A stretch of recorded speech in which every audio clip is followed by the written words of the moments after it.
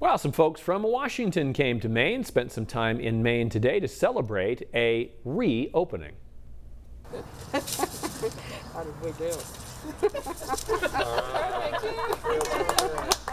There it is. That, of course, is Senator Susan Collins, along with the director of the U.S. Fish and Wildlife Service, Aurelia Skipwith, officially reopening the Rachel Carson Wildlife Refuge in Wells. That was this morning. The refuge had been closed to the public since the pandemic began.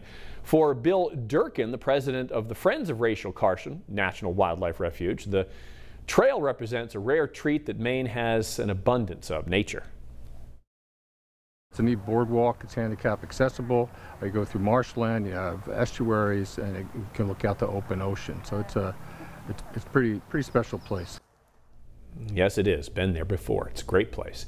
On average, that refuge hosts about 278,000 visitors a year.